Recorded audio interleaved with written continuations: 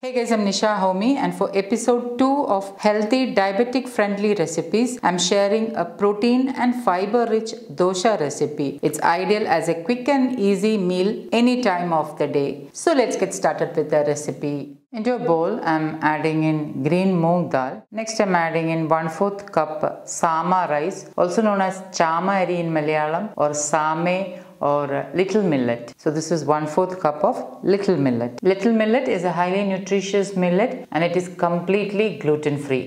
Add in some water and wash and rinse it a couple of times. Once thoroughly rinsed, add in some more water. When you're using millets, you should always soak it a bit longer than you would normally soak rice. This will help to release the phytic acid content in millet and also will help in better digestion and better nutrient absorption. Into another small bowl, I'm adding in 1 teaspoon methi seeds, also known as fenugreek seeds or uluva in Malayalam. I'm adding in some water and I'm allowing it to soak along with the green moong dal and chama rice. The reason why I'm soaking the methi seeds in another small bowl is that I will not be discarding this water in which the methi seeds has been soaked. And now I'm going to soak the green moong dal and little millet along with the fenugreek seeds overnight.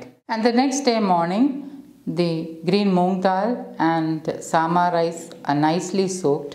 So I'm going to wash and rinse it a couple of times. The fenugreek seeds or methi seeds are also nicely soaked. I will not be discarding this water in which the methi seeds has been soaking. Into my blender jar, I'm adding in the soaked methi seeds along with the water. Next, I'm adding in the soaked green moong dal and the little millet. 1 onion chopped, half teaspoon jeera, also known as cumin seeds, 1 inch ginger chopped, 2 tablespoons fresh coriander leaves, 1/4 teaspoon turmeric powder, 1/4 teaspoon whole black peppercorns. Black pepper helps in better assimilation of turmeric. Half teaspoon sea salt or as needed. 1/4 teaspoon hing, also known as kayam or asafoetida. I have already shared how to make asafoetida powder at home. Links will be updated below this video. Please do check it out. Add in 1 1/4 cups of water, 1 green chilli. Now the green chilli I'm using is slightly spicier, so I'm adding only 1 green chilli. However, you can increase or decrease green chilli as per your taste. So into this I'm adding in 1 green chilli and I'm going to blend this really well until it becomes a nice dosa batter consistency. Pour the blended batter into a bowl. This is the consistency of the batter. And as usual, the batter will stay good in the refrigerator for a couple of days. So it's now ready to make dosas with this. I'm heating my cast iron tawa and I'm greasing it with wood pressed chilli oil, also known as sesame oil or til oil or nallenna in Malayalam, and reduce the flame to the lowest. Pour in 1 ladle full of the Pesarattu Dosa batter and spread it out as thinly as possible into a round dosa.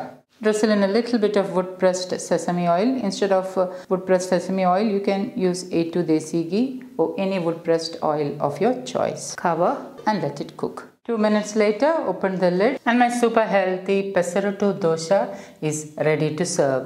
See how crispy this moong dal dosa is. You can enjoy this with sambar, chutney or any side dish or even with pickle of your choice. So guys, do try this healthy Pesarattu Dosa and let me know in the comments how it turned out. Thank you for watching and until next time, take care. Bye-bye.